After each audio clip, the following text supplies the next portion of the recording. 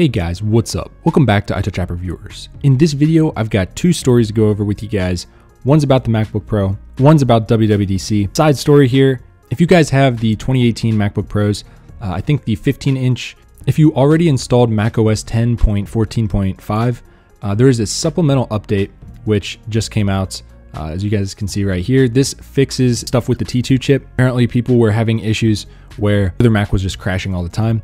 So this should fix that. So definitely go do that update. And of course, if you use Firefox, do an update on that. Yesterday, version 67 came out and it is great. So anyways, on to the news. First off, Apple decided to unleash a brand new MacBook Pro for 2019 on us, and we really had no idea it was coming. So this is pretty cool.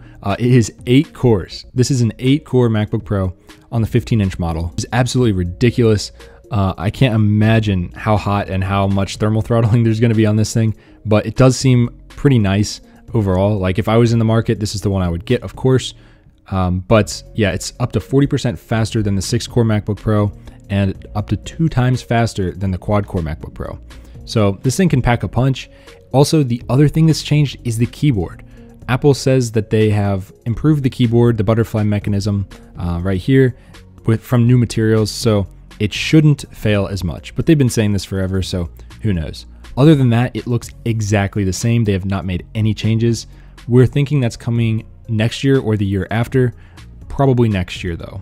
So we'll probably see a whole chassis redesign, which will be nice because hopefully they can get rid of some of the thermal throttling. All right, let's go on to WWDC 2019 here. Now this is super exciting. I am so pumped and ready for this. So a couple weeks here, we're gonna have WWDC 2019, where Apple is going to drop iOS 13 for us. And it will be available for developers, beta 1 obviously, on that day. And then maybe that day or later in the week or the next week, we will see the public beta. And that's the one I'm getting on. So it's probably going to be pretty buggy, but you know what? It's going to be fun. So I was thinking what could possibly be in this invite here, you know?